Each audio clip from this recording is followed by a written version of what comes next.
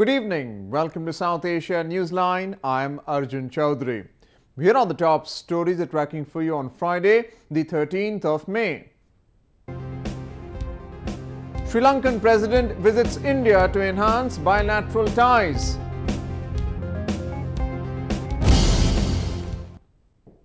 And now for all the details. Sri Lankan President Maithripala Sirisena arrived in India on Friday for a two-day official visit to further cement bilateral relationship between the two countries. This is his second visit to the country in 17 months after he chose India for his first state visit after being elected early last year. During his stay in the country, President Sirisena will participate at the ongoing Pitcher Festival in Ujjain city of central Madhya Pradesh province. He is also slated to tour the famous Sanchi Stupa in the province, apart from attending a function by the Sri Lankan community. The two countries share deep ethnic, linguistic, cultural and religious ties. India has asked Pakistan to hand over gangster Dawood Ibrahim after media reports claimed that he has been tracked down in Karachi. India on Thursday said it expects Pakistan to hand over gangster Dawood Ibrahim, wanted for the 1993 Mumbai serial blasts, after a television news channel purportedly tracked him down in Pakistan's southern port city of Karachi. An Indian news channel claimed that it managed to locate the Don's bungalow at D13, Block 4, Clifton, Karachi. As you are aware, Dawood Ibrahim is a UN-designated global terrorist and a fugitive from Indian law. At several points of time, his details have been shared by the Indian government with the government of Pakistan, which also includes his possible locations in Pakistan. The CNN News 18 report that you have referred to only corroborates the facts that were already available with us. We will continue to pursue this matter, and we expect Pakistan to hand over this international terrorist to us. India has accused Ibrahim of masterminding a dozen bombings and grenade attacks in Mumbai in March 1993, killing 257 people and wounding more than 700. While Indian authorities have time and again claimed of Ibrahim's presence in Pakistan, Pakistan has rejected such speculations. Moving on.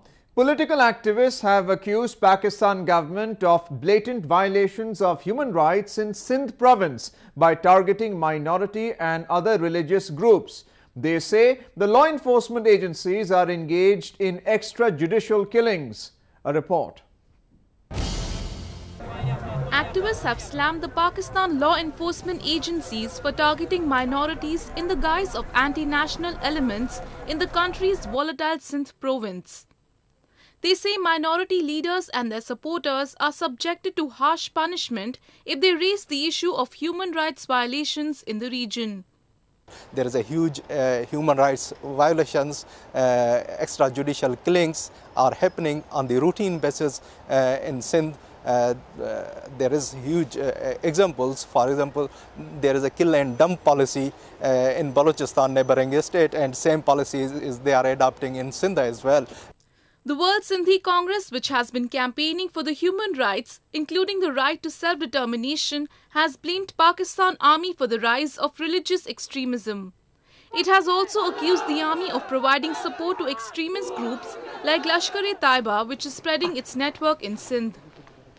In cities, the extrajudicial killing of Muttahida Qaumi Movement or MQM worker Aftab Ahmed in Sindh's capital city of Karachi is the latest example of human rights violations by Pakistan law enforcement agencies. Ahmed died early this month, 2 days after he was arrested by Pakistan paramilitary rangers who have been given special powers in Karachi. Tension has escalated between Pakistan and Afghanistan as both the countries have deployed more military equipment and armoured personnel along the Torkham border over fencing dispute. The additional forces were deployed after negotiations failed between the Afghan and Pakistani officials regarding the issue. The gate was closed by the Pakistani forces on Tuesday when Afghan border security officials stopped Pakistani security forces from installing barbed wire along the border. Afghan authorities said that Kabul will continue its efforts to negotiate the reopening of the border as hundreds of Afghans travel to Pakistan through this border crossing for medical help, family visit and business. Moving on to news from Nepal. Prime Minister KP Sharma Oli has sought for international community's assistance for reconstruction of the country after the 2015 massive earthquakes. Nepal government has been highly criticized for delay for its rehabilitation work to provide the relief to quake victims. Stating that people of Nepal are in trouble, Prime Minister KP Sharma Oli has urged international community to continue their support to the country and expedite the reconstruction work. In a meeting with envoys of various countries and members of international organizations in Kathmandu, Oli discussed the problems the country is facing due to massive wave of earthquakes it witnessed last year that killed nearly 9,000 people and caused grave destruction. Only 641 families out of millions have received a part of the total aid money for rehabilitation. We are not able to rescue the people from the grave. In fact, people are in trouble still. As Mr. Deputy Prime Minister said, people are in trouble. We are concentrating our efforts now on the reconstruction work to rebuild. And first of all, we want to bring the people under the roof. Oli government also discussed the crisis the country faced during the ethnic Madheshi community agitation against the newly formulated constitution. The government requested the diplomatic officials to understand the reality and features about the constitution which was promulgated last year. There is a perception that the constitution is not complete, inclusive and broad-based. The fact of the matter is that critics have either not studied the constitution fully or they do not want to assess its content fairly and objectively. The recent blockage in the Indo-Nepal border by the Madhesh community against the new constitution had starved Nepal from essential supplies, including fuel, which also caused delay in the rehabilitation process. In an effort to impart knowledge through books to those who have inclination but no means, a mobile library has been launched in India's eastern West Bengal province for underprivileged children. To inculcate the habit of reading amongst children, especially less privileged ones, a mobile library was launched in India's eastern city of Kolkata. Kalam Library, named after India's former president and father of country's missile program, late Dr. APJ Abdul Kalam, will travel across the city and provide storybooks, novels and study materials for students of all age. Kalam Library is one of the unfulfilled dreams of Dr. APJ Abdul Kalam. It's based on the philosophy that every child in the nation should have access to books. And this mission we are taking forward through Kalam Library projects. Abdul Kalam के नाम का library खुला है. अगर ऐ वैसे अच्छे बच्चे पढ़ेंगे तब आगे बढ़ के अब्दुल कलाम के नाम रोशन करेंगे.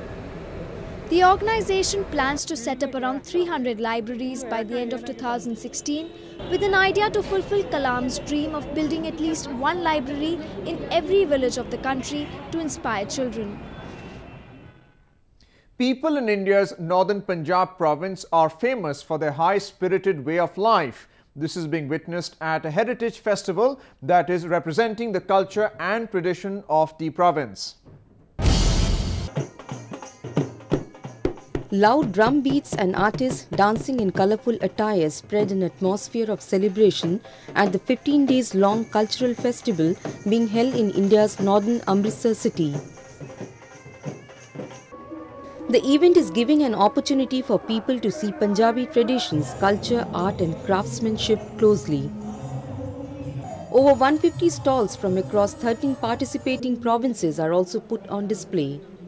और ये सब अमृतसर को एज ए फूड हब जो है उसको प्रमोट कर रहे हैं। अमृतसर लोगों में खाने के लिए मशहूर है, उसी के लिए जो है ये फूड स्ट्रीट जो है उसमें लोग काफ़ी गिनती में आ रहे हैं। बहुत ही ਵਧੀਆ ਇੱਕ ਯੂਨਿਟੀ ਦਾ ਸੰਦੇਸ਼ ਹੈ ਕਨਵੇ ਕਰ ਰਿਹਾ। ਵੱਖਰੀ ਵੱਖਰੀ ਜਗ੍ਹਾ ਤੋਂ ਆਰਟਿਸਟ ਆਏ ਹੋਏ ਹੈ ਔਰ ਵੱਖਰੀ ਵੱਖਰੀ ਜਗ੍ਹਾ ਦੇ ਪਕਵਾਨ ਇੱਥੇ ਆਏ ਹੋਏ ਹੈ।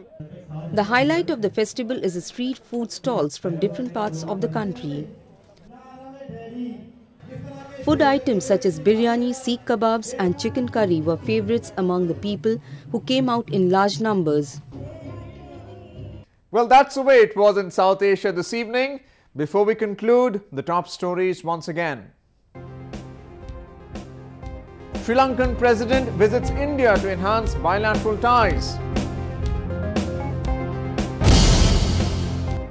Activists wary of rising human rights violations in Pakistan's Sindh province.